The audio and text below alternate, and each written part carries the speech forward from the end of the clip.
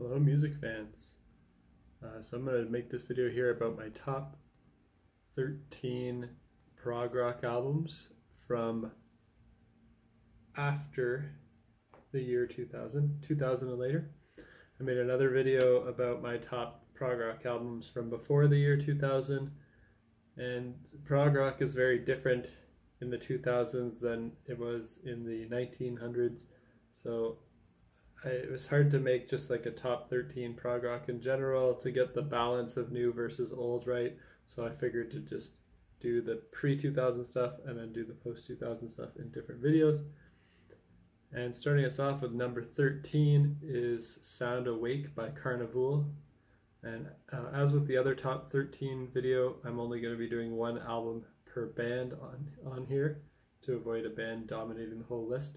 But Carnival is an excellent Australian progressive rock band, and this is their second album released in 2009.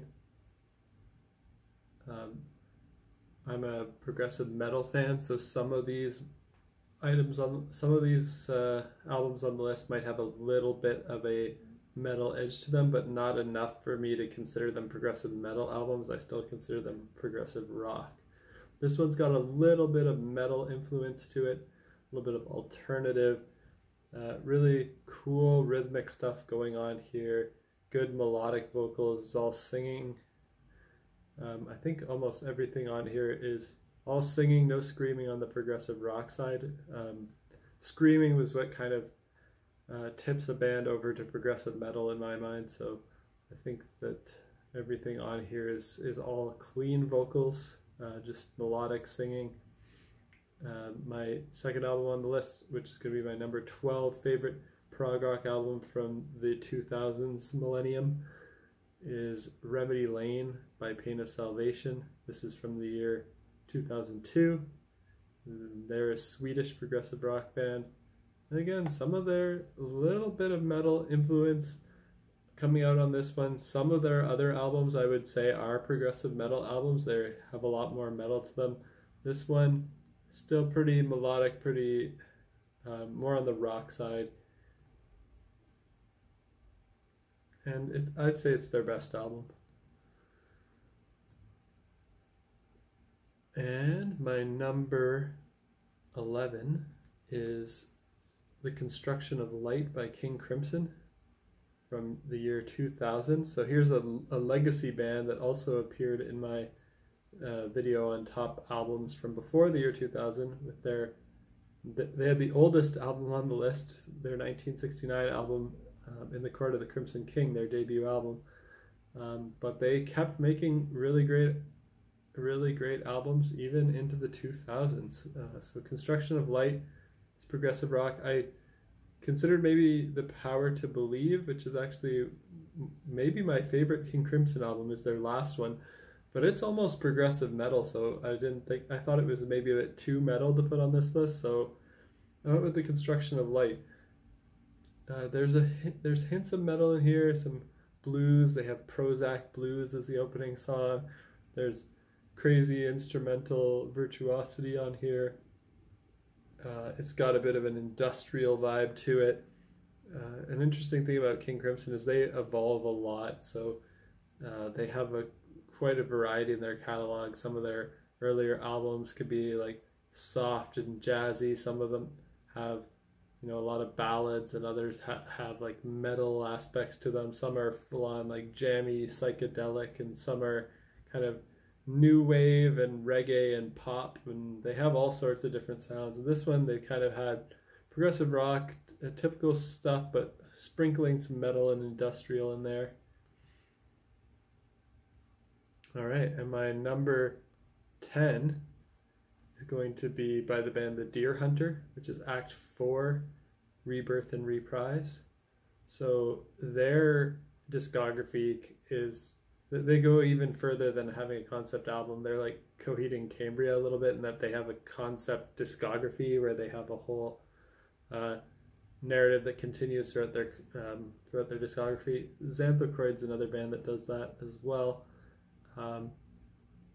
Where there's a whole narrative and there's different acts and things like that. I don't follow the story that much, but the music here on Act 4 is really, really awesome. I think my favorite song here would be The Old Haunt, but everything in here is great. They're a progressive rock band, but they also kind of would appeal to just people who are indie rock music fans because they're pretty accessible, kind of catchy. Like I could see this stuff being played on the radio, no problem, unlike a lot of other stuff on this list, which is a little bit more out there. This one's pretty grounded, pretty catchy, but also experimental, also symphonic and progressive, time signature changes, things like that. Cool instrumentation. And speaking of concept discographies, my number 9 is going to be The Afterman Ascension by Coheed and Cambria.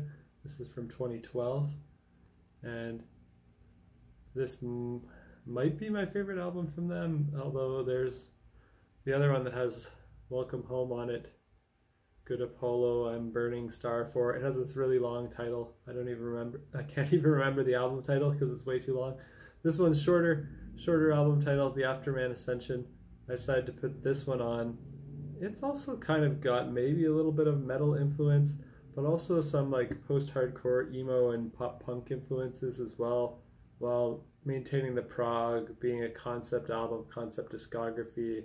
My favorite song here would be Key Entity Extraction 1, Domino the Destitute, which is the second track, and it's the longest one on here. It's 7 minutes and 51 seconds. All right, on to number 8, Porcupine Tree, Fear of the Blank Planet. This is their 9th album, released in 2007. It's the second last album they ever made, and it's my favorite Porcupine Tree album. It has the amazing long epic on it, Anesthetize, 17 minutes and 42 seconds. That's probably my favorite song, but if picking an epic is cheating. And that also features Alex Lifeson of Rush on it, which is great. Way Out of Here is also another great song that features Robert Fripp of King Crimson. But every song on here is amazing. Yeah, 10 out of 10 album. Everything from here on in is gold. Number 7, Deloused in the Comatorium by Mars Volta from 2003. This is their first album. They are kind of psychedelic influenced progressive rock, very artsy, high-pitched vocals, crazy guitar that's almost like sometimes it almost sounds like it's out of time and kind of sloppy, but it's also still amazing and virtuosic at the same time. Some of their other albums kind of go off into the ambient noise a little bit too much, but this one I think is a bit more concise and the songs all feel like songs. So that'd be my complaint with some of their other albums and why I kind of picked this one. That's my favorite from them. All their albums are good though, but there is a little bit of the weird ambient psychedelic noise foolery that it's just not my thing. My favorite song on here might actually be Inertiatic ESP, which is the second track, but it's kind of the first song because the intro track like bleeds into that. And I like listening to them both back to back, like the first and second track. It's just an amazing way to start an album. All right, number 6. I'm going to pick a lesser known one here. Orbs is the band, and the album's called Asleep Next to Science. And this is, it features Dan Briggs from Between the Buried and Me. He plays guitar on this album, though he plays bass in Between the Buried and Me. Very cool album. It's progressive rock. It's got a little bit of the post-hardcore influences. The vocals might not be for everybody. It could sound like kind of like the whiny emo style of vocals almost. But the music is great. It's progressive rock. Really cool album. Every song on here is great. Top 5. My number 5 is the album Ghost by the Devin Townsend Project. And this one's interesting. It's progressive rock, but it's very, it's almost like meditation music. It's very ambient, it's folky, it's Got some post-rock vibes and relaxation, kind of like listening to a Sigur Rós album. If you want to just like chill and meditate, this one is a very relaxing one, probably the most relaxing one on the list. My favorite song on here would be the long one, Feather. It's 11 minutes and 30 seconds. Really, really solid song. We're in the top 4 now. My number 4 is The Raven That Refused to Sing and Other Stories by Steven Wilson. He was the founder of Porcupine Tree, who I mentioned as well on this list, but he has some solo albums, and this is my favorite of his solo albums. Hand Cannot Erase is also great. I'm not as big on his most recent 2 solo albums, as they're not as progressive anymore, but this one's great. Every song on here, very solid.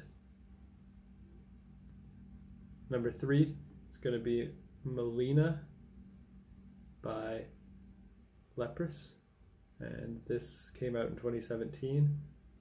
It's progressive rock, but it's got a little metal influence as well. It's very like bouncy and rhythmic.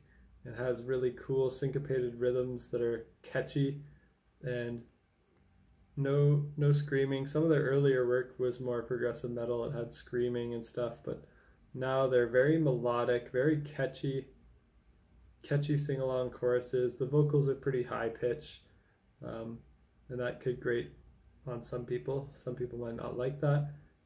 I think they're great. Yeah, every song on here, really good. Number 2, I'm going to pick something from Opeth, and I picked Incauda Venenum. So I had them on my progressive metal list too with Ghost Reveries, but I wanted to capture their progressive rock side on this list because they went progressive rock starting at the album Heritage, and I just decided Incauda Venenum would be my favorite of that bunch. I also really like Heritage, so it was kind of between those two. I prefer those two over Pale Communion and what's the other one called? Sorceress. So yeah, Incauda Venenum, really solid album from 2019. And my number 1 progressive rock album from this millennium, from the 2000s, is Thank You Scientist, Maps of Non-Existent Places from 2012. And this is a progressive rock band that has horns, high-pitched vocals, there's crazy guitar work on here, shredding solos, amazing riffs, stuff on fretless guitar which sounds amazing. There's violin on this album, there's trumpet, trombone, saxophone. Yeah, it's got a lot of jazz fusion influence, maybe a little bit of metal sprinkled in there, a little bit of the post-hardcore emo vocal sound, but progressive rock through and through. And there you go. That is it for my top 13 progressive rock albums from the year 2000 and onwards. If you haven't watched my other video on the pre-2000 progressive rock albums, definitely check that out. Also, let me know if you have any recommendations. I'm always looking for other stuff, and hopefully you found some cool stuff here to check out as well. Peace out.